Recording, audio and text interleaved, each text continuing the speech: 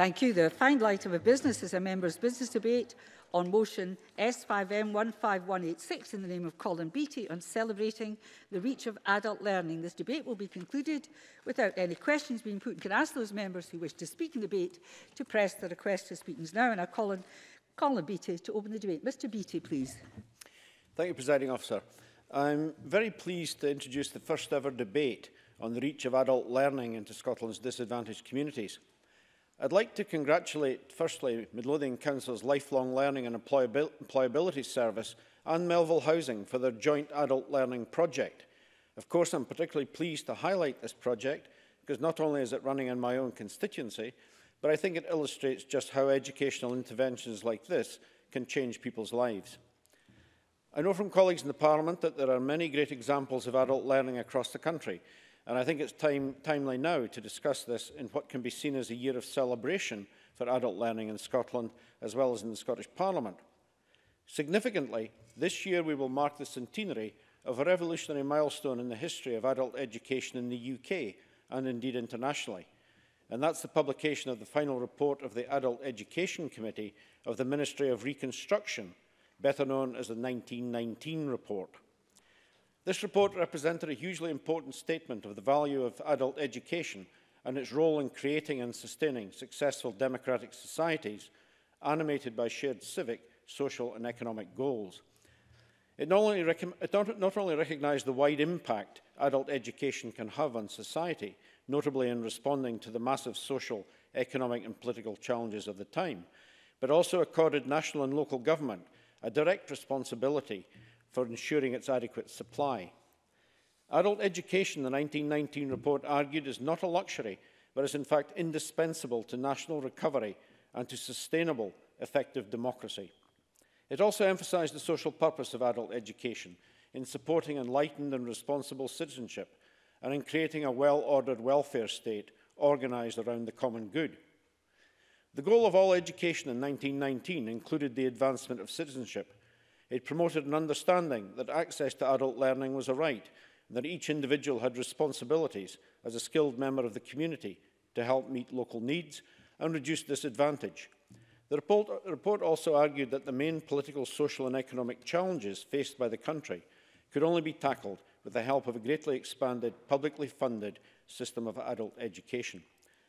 In 1919, it was decided that adult education must not be regarded as a luxury for a few exceptional persons, nor as a thing which concerned only a short span of early man or womanhood. Rather, it's a permanent national necessity, an inseparable aspect of citizenship, and therefore should be both universal and lifelong. The report stated, the opportunity for adult education should be spread uniformly and systematically over the whole community as a primary obligation on that community in its own interest, and as a chief part of its duty to its individual members. Every encouragement and assistance was to be given to voluntary organisations so that their work may be developed and find its proper place in the national education system. That report laid the foundation for what became a publicly funded adult education sector, where local education authorities were encouraged to see non-vocational adult education as an integral part of the activities. The report recognised that all men and women had the capacity to participate in a humane, liberal education and to contribute to the democratic life of the country. It also saw that different approaches to teaching and organisation were required for adults, emphasising both the realities of their lives and the breadth of their interests, along with their need for the fullest self-determination in their learning. 100 years later, the Scottish Government has been laying the foundation for a strong culture of community learning that helps build individual and social capacity. The strategic guidance to community planning partnerships, the Scotland CLD regulations and the Community Empowerment Scotland Act are the keystones that support community-based learning and see the power for change rooted in and flowing from Scotland's residents. Between 1919 and 1945, each education authority was responsible for ensuring the delivery of adult learning and worked closely with the voluntary sector and universities for support. It wasn't until 1975, with the publication of Adult Education, The Challenge of Change, and the reorganisation of local government, that we saw the emergence of discrete community education services, where adult education, youth work and community work were brought together in order to target these disadvantaged groups. And these three strands of work now form the three national priorities for all community learning and development providers in Scotland. For much of the next 25 years, a shifted focus to community-based adult learning enabled individuals and groups in local communities to participate in the widest possible range of education and/or training opportunities. The report, Communities Change Through Learning, was published in 1998 and focused on the development of a national strategy for community-based adult education, youth work and educational support for community development. These developments have focused on social inclusion and lifelong learning. And the acceptance of this report's recommendations resulted in the Scottish Office Guidance of April 1999, providing direction to local authorities on the provision of community education.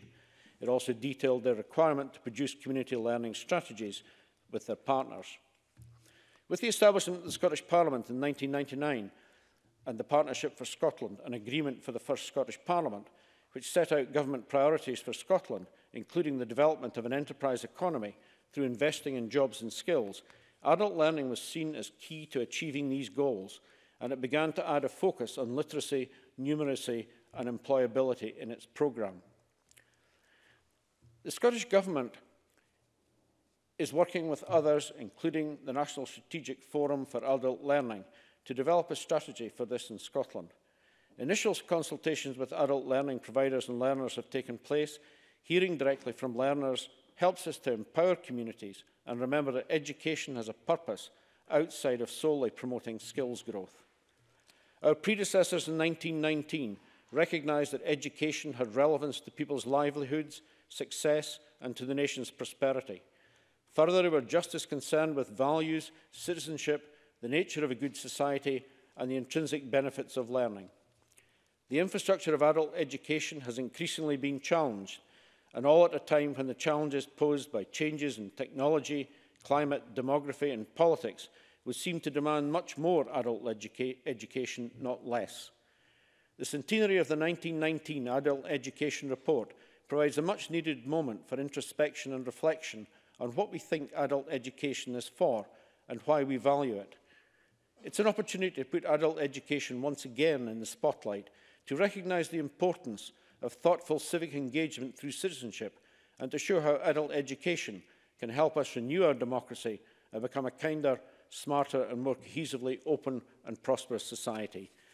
In conclusion, the Scottish Government has made a good start introducing guidance and legislation to promote community engagement and empowerment, and I look forward to hearing from the Minister how we can now go forward by resourcing community learning to give districts across Scotland the ability to deliver an education that meets the aspirations and needs of communities, of geography or of interest, especially those where a reduction in disadvantage can be delivered most effectively by those who understand how to challenge it best. Thank you very much, Mr Beattie. I now call on Stuart Stevenson to be followed by Gordon Lyndhurst. Mr Stevenson, please. Thank you very much, Presiding Officer. And let me just start by apologising to you, the people in the public gallery and colleagues here, as the Rural Committee has a meeting in Galashiels tonight, and after I've spoken I will depart to catch a train to get me there on time.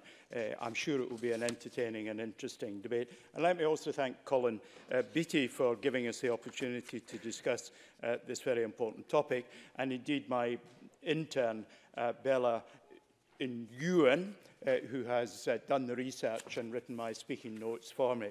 It's always a challenge for somebody when they come to the Parliament to be invited to look at a policy area they've never looked at and to come up with something. And it's always quite revealing how quickly they can find that we're doing quite a lot. The important point is, of course, that we all say that Scotland aspires to be a welcoming and inclusive country for all. And part of that is ensuring that adults in Scotland have a good social network and support. But there are many who continue to experience severe social exclusion. So in particular, the emphasis in the motion that's before us on the developing social networks is a very welcome thing. The NHS report on social isolation and loneliness talks about those who are particularly at risk as being children and adults in socially, economically disadvantaged, and those experiencing physical and mental health that is below the norm. And of course, there's a whole set of stigmas associated with isolation, with low income, with people with disabilities. So any initiatives that we can take that help people develop a better sense of themselves, which they should properly have because we value everyone in our society, but also equipping them to develop relationships that will be lifelong and beneficial to them. It's interesting too when you look at the Scottish Household Survey. 8% of respondents disagreed that they could turn to friends and relatives in the neighbourhood for advice or support. So that gives us some measure of the problem, perhaps bigger than we might have imagined. And 18% of people reported they'd limited regular social contact in their neighbourhood. And that leads, according to other research, to health issues, sometimes readily measurable ones like high blood pressure, poor sleep, depression, but more fundamentally about mental health, which can be more insidious, particularly at low levels where it's subclinical, help is not sought, the need to seek help is not necessarily recognised. So we need to reach out to this category of individuals in particular and make sure that there's a wide range of opportunities for them to participate in the whole range of things that most of society take for granted. And through that participation, of course, improve their social contact with others and allow others to see opportunities in supporting such people in the long term. Technology is adding to the problem rather than being a solution in the problem in many instances. Because if you don't have the skills and incentive, and indeed the equipment to engage in the modern digital world, you are further isolated. So I think the focus on ensuring that people have the ability to develop online and digital communication skills is equally important. And our libraries, our public spaces are often a very good place in which we can do that. I'll just close by saying in Banffshire and Buchan Coast, my constituency, the Community Learning and Development team are hosting small group sessions to address this issue. That's part of a wider national picture of activity that I very much welcome. Big opportunities, a lot to do, but we're making good progress. Presiding Officer, thank you. Thank you very much, Mr Stevenson. I now call Gordon Lyndhurst, followed by Mary Fee. Mr Lyndhurst, please. Thank you, Deputy Presiding Officer. I would also like to begin by thanking Colin Beattie for raising awareness about the Digital Kitchen Workshop in Midlothian in his motion in this debate. It is a timely initiative which appears to suit the twin needs we now have as a technology-driven society, but one which also has problems with food.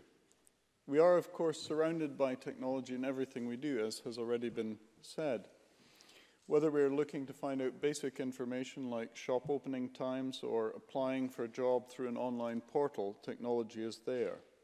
And not having the access or the skills required to use that technology self-evidently puts people at a basic disadvantage. A Citizens' Advice survey last year in Scotland of 1,200 of its clients found that 18% never used the internet. So that is almost 1/5 of people, particularly adults, left behind as younger generations take the technology they use for granted as they grow up with it all around them. That 1/5 figure is significant also for other reasons. In 2016, only 1/5 of adults in Scotland consumed the recommended 5 portions of fruit and vegetables in the previous day.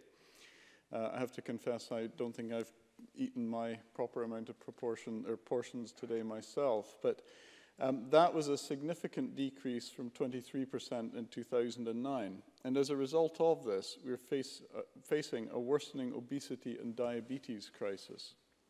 For those who have the skills, cooking may feel like a rather simple exercise, something that allows them to use healthy food in interesting and tasty ways. But others who don't find it that way will have to resort to more unhealthy options, or feel they do, which are often more expensive, even if they're easier to buy and more conveniently available. So bringing adults together in a surrounding where they can develop digital skills and learn how to cook healthy and affordable meals is therefore an excellent use of finite time and resources, and a model to be used elsewhere. The workshop reminds me of a similar housing association initiative that I visited towards the beginning of my time as an MSP. The Clovey Community Garden in Clovenstone, run jointly between Prospect Community Housing and Edible Estates, brings people in the community together to grow an impressive variety of fruits and vegetables in the heart of Edinburgh. Produce which is then used in a series of cooking classes organised to make tasty and cheap meals. I can say firsthand that the potatoes I was treated to were extremely good from the garden patch there. What pleased me, however, most was the way in which the garden and the workshops clearly brought the community together and taught them some valuable life skills. These are, as Colin Beattie has pointed out, especially important in areas of disadvantage. Deputy Presiding Officer, I note that the Midlothian Learning and Development 3-year plan for 2018 to 21 highlights that an area for improvement is in community empowerment relating to food growing. Perhaps the next step for the digital kitchen workshop could be to replicate the Clovey Community Garden and grow the food too. While I am sure that other parts of the country can learn from the good work being done in Midlothian, let me end by thanking everyone who gives up their time in community-based adult learning. I hope today's debate helps to show how much this work is appreciated and how important it is. Thank you very much, Mr Lyndhurst. I call Mary Fee, and then I'll go to the Minister. Ms Fee, please. Thank you, Deputy Presiding Officer. Can I too begin by thanking Colin Beattie for securing this members' debate, and wish the partnership between Midlothian Council's Lifelong Learning and Employability Service and Melville Housing every success. The opportunity for lifelong learning must be universal and fundamental to improving the lives of people across Scotland. The Universal Declaration of Human Rights states that everyone has the right to education. Investment in lifelong learning for adults must be seen as preventative spend, particularly in areas involving adult literacy and numeracy, tackling digital access and in social isolation. And unfortunately, Deputy Presiding Officer, in this age of austerity, cuts to education affect the opportunity to learning for people of all ages. And the financial settlements for local authorities will deliver real terms cuts to budgets, as they have done in recent years. And if we do want to be proactive in supporting adults to learn, particularly those with the poorest literacy or numeracy skills, or those from the most disadvantaged backgrounds and communities, then we need to recognise that local authority budget cuts will limit how proactive we can be. Reaching out and engaging with adults who could benefit from programmes, such as that in Midlothian, is a difficult task, and cross-agency partnerships are a key to overcoming that barrier. Community learning and development has a key role in helping people from disadvantaged and vulnerable groups to access learning and prepare for study and employment. Engaging with adults in their own communities limits the barriers or the fears that some may face when thinking about education. And many of those we talk about have no qualifications and no post-school education. So creating a safe place to learn is crucial to that engagement. And Deputy Presiding Officer, although the aim for adult learning is rightly focused on some of our most disadvantaged people, ensuring that some of our smaller groups, often the most marginalised groups, such as asylum seekers and refugees, that can access adult learning programmes is crucial. And I was pleased to see the Community Learning and Development given a focus in the Scottish Government's New Scots Refugee Integration Strategy 2018 to 2022. And in speaking about adult learning, it would be remiss of me not to mention adults in prison, given my interest in this area. And statistics show that poor literacy and poor numeracy is high in the prison population. There are education and learning programmes within the prison system. However, we must ensure that CLD is available to those being released. And again, that is about the engagement and it is about preventative spend.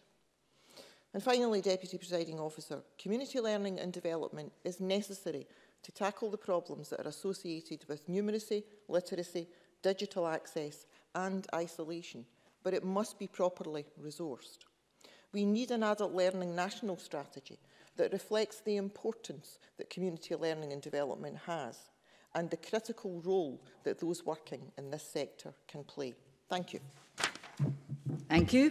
And I call on Richard Lochhead to pose to the Government Minister, please.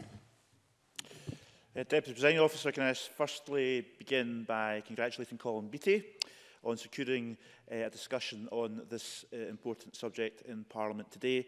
And as he said himself when he was speaking, it's the first ever such debate. So it's highly significant. And also, it's the centenary since the seminal report, which recognised the importance of adult education that Colin brought to the attention of the Chamber, taking us back in a journey through the history of this issue back to 1919. So it is very appropriate, again, that we're discussing this issue in 2019.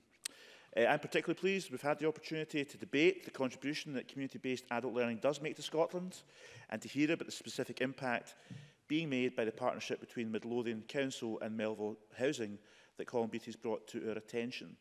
And I also want to thank other members for their insight and their contributions. Gordon Lyndhurst, Stuart Stevenson and just Mary Fee, who just heard from, all discussed, for instance, very topical issues such as digital exclusion, which can lead to social isolation and also lead to people being disadvantaged in our communities if they don't have digital skills in this day and age. And that was a very important dimension I thought was brought to the debate.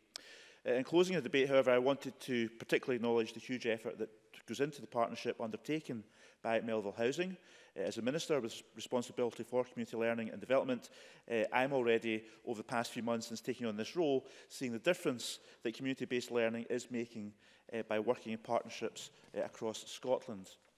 From what I've seen across the country and from what I've heard again tonight, it is becoming increasingly clear to me that Scotland absolutely must recognise the role that community learning development can play alongside early years, schools and colleges, so we can support each other and every one of our children, adults, families and communities to make sure they succeed.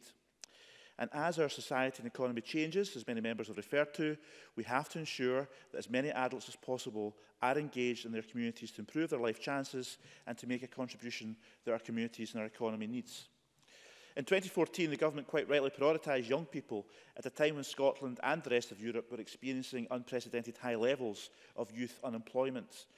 In response, at that time, the Scottish Government launched the Development Young Workforce Programme, and we now see youth unemployment at a record low, such that we have achieved our target 3 years ahead of schedule. So whilst we are rightly proud of that achievement, we know that austerity has also impacted upon the delivery of adult learning at a local level, and indeed Mary Fee was referring to that in her speech just a few moments ago. So we now want to respond to that and ensure our approach is fit for purpose moving forward. Scotland's workforce challenges evolve, and as the focus moves increasingly to the upskilling of an ageing population in and out of work, we are committed to supporting adult learning and the role it can play in delivering Scotland's ambitions for inclusive economic growth in this country. It was also in 2014 that the Scottish Government set out its commitment to adult learners through the Statement of Ambition for Adult Learning, recognising it as a central element of personal and community empowerment. And since that time, the Scottish Government is very grateful to the members of the National Strategic Forum for Adult Learning for all of their efforts in safeguarding Scotland's work in adult learning. And their work on the learner voice has ensured that adult learning has been learner-centred and learner-driven. Their commitment has been matched by resources from the Scottish Government, and many members mentioned resources, which has seen over £1 million per year invested since 2014 in adult learning organisations through our Adult Learning and Empowering Communities funding. I'm pleased by the work that these funds have facilitated across a breadth of adult learning organisations, for example, the Scottish Learning Partnership, Lead Scotland, the Workers' Education Association and the Coalfields Regeneration Trust, all of which impact directly in places such as Midlothian, represented by Colin Beattie. We want adults to be able to participate in a range of learning opportunities, and in that regard, we're also grateful for the work of other institutions in Scotland, organisations such as New Battle Abbey College, which coincidentally is also situated in Midlothian, but which is also working internationally to build Scotland's adult learning reputation through their support for the development of Adult Achievement Awards. And as we address the question of parity of learning pathways, it really is vital that we have a framework to recognise achievement and that this gives us currency for those learners who wish to have their learning recognised by others.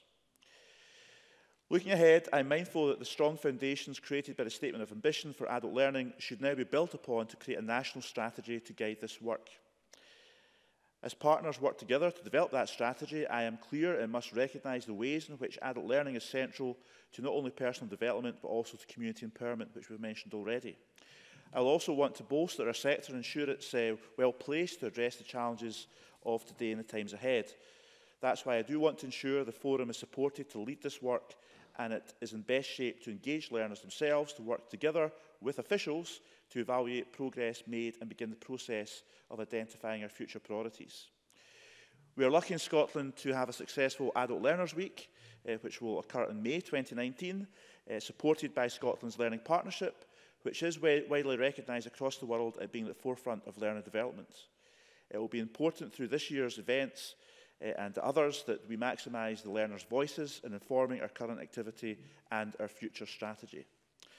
In the spirit of Adult Learners Week and one of its themes, that we are never too old to learn new tricks, I'm committed to the Scottish Government doing new things in support of adult learning, and particularly supporting its greater alignment across other ministerial priorities, particularly within my area, further higher education and science. So I want to also, throughout that, keep on stressing the importance of partnership as we do deal with the fallout and complexity of Brexit. It's an increasingly difficult environment in which we're all operating. These are very challenging times, so we can only combat these challenges by working very closely together. So collaboration will have to be at the heart of the approach moving forward. Like the example set by Midlothian Council and Melville Housing, which so clearly demonstrates how through providing a learning opportunity based on one shared with interests, in this case cooking, we can easily lead to wide positive outcomes in a whole number of areas. And Gordon Lyndhurst, of course, mentioned the importance of cooking skills, which is a variety of benefits from health to affordability and tackling poverty and so on. So by capitalising all these opportunities that just one skill can offer, such as cooking, partners have shown that adult learning brings life-wide impacts for learners. There's a lot to do, therefore, in closing. Collaboration and partnership won't be easy, given many of the challenges we do face, but we have to focus on that moving forward. But overcoming entrenched inequalities while managing the impact of decisions made elsewhere often, especially the consequences of Brexit, will continue to be challenging for years and years to come. But the Scottish Government is committed to doing what it can to reduce the negative impact of all these decisions and won't let them curtail our ambitions or halt Scotland's progress. So I recognise the challenges that many people have mentioned tonight. I am pleased with the progress that is being made, and we must take great pride in leading this agenda on behalf of the Scottish Government, and I recommend the motion to Parliament as we all continue to support adult learning in Scotland, and as others have said, congratulate and thank all of those who do contribute towards adult learning in our communities. Thank you. Thank you very much, Minister. That concludes the debate, and I close this meeting.